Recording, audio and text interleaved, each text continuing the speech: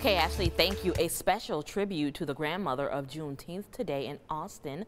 A commissioned portrait will be unveiled in the Texas Senate chamber, where it will be on permanent display. 96-year-old Opal Lee spent years fighting for Juneteenth to become a national holiday.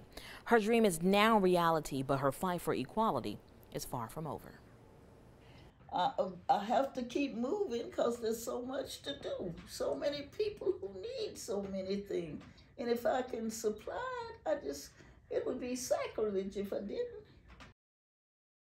Well, her portrait will be the second to honor a black Texan. Former Texas Senator and U.S. Congresswoman Barbara Jordan's portrait went up in the Senate chamber in 1973.